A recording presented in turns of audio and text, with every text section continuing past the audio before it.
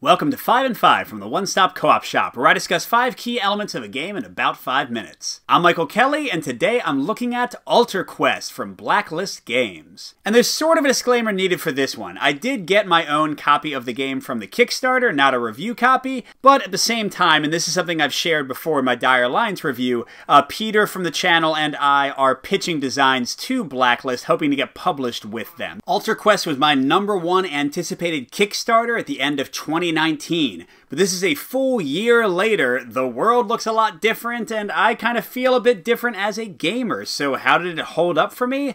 Let's find out and get to the list.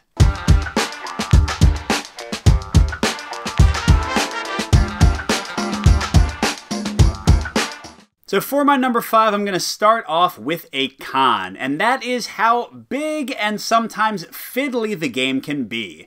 And to clarify what I mean, first of all, you have this giant board for the game. And I do want to say I like the board itself and the fact that I don't have to put tiles together. I don't wish that the game had tiles instead of this.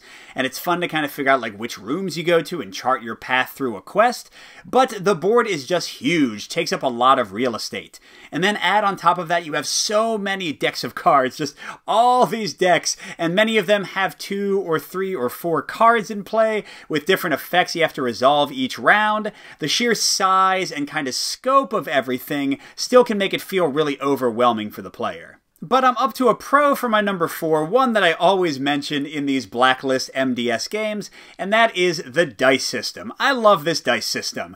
It has so much mitigation. Almost nothing is a quote-unquote bad result, because even when you miss, you get tokens that'll help you hit the next time. And really, one of the key things I like about this dice system is that everything is player-focused. The enemies don't roll for attack, instead they have a value, and you roll to cancel some of that damage. And I just love this as a general rule for any of these kind of games. I think it's more fun in co-op and solo when you're rolling for yourself and the AI is kind of more something you react to. I have another pro at number 3, and that is the sheer variety of play options available here. And this is kind of the calling card of this series, the modular deck series, because you have all this modularity with mixing and matching things. But the key thing I want to focus on here are the quests and the modes of play. So while the quest design itself is not consistently wonderful, there's sometimes some wonky balance issues or some wonky like rules you got to make a judgment call on. The variety of the quests, with some of them having a boss fight at the end, some of them being a chase, some of them being a search or a hunt,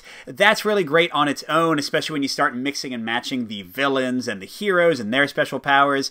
But then add on the other modes. You have this big campaign mode with this really like well-written, fun, choose-your-own-adventure style of play. So a lot of cool ways to interact with this system and get into the mechanics. I really enjoy the choices there. But I'm back to a con for my number 2, the biggest one I have about the game, and that's how repetitive it can feel. The fact is that in the game, you're going from room to room, opening these doors, and these threats will spawn. But the balance of the game feels a little bit off with these threats spawning once you've built up a decent amount of resources. Because a lot of time through clever tactical play, you can bust into the room and take out every enemy in there without them even having a chance to react to you or do anything interesting. You lose the kind of uniqueness and challenge of the game, and it begins to feel very samey.